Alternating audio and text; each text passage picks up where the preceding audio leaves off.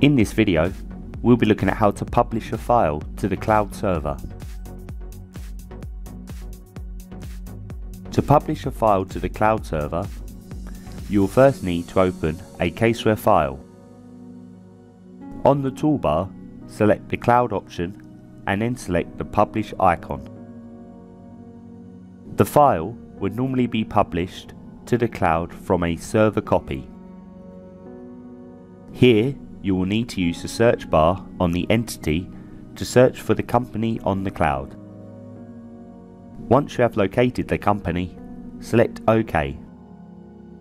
This will then publish the file to the cloud.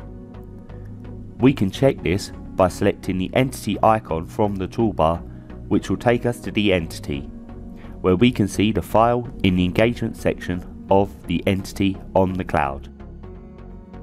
Within the Caseware file, you can see in the bottom left hand corner that the file is now online.